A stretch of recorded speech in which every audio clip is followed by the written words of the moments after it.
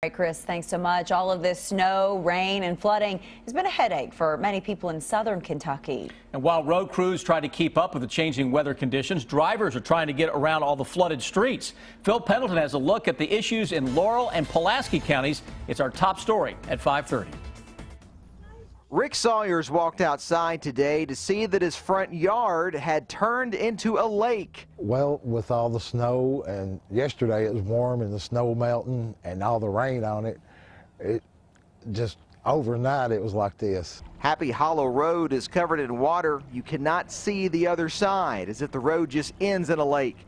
The side is similar on Laurel River Road. Sawyers says one end of the road being blocked is making travel tougher. It's probably 15-20 minutes added onto the trip. In Somerset, the weather has created a different kind of headache. Because that hole is punched. Clearing all of the streets and roads of ice and snow has really taken its toll on the city's fleet of plow trucks. We've had some plow damages, we've had some truck issues, and maintenance-wise, it's been quite an expensive winter so far. Heavy and wet snow and just moving it has left its mark on blades and mechanical gear, not to mention the men that operate it. They're a little tired. We're still working as of now. We're just getting finished up from the round last night.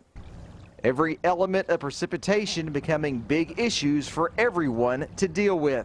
Because last night I went to bed and it was snowing, and woke up this morning and it was flooded. In Laurel and Pulaski counties, Phil Pendleton, WKYT.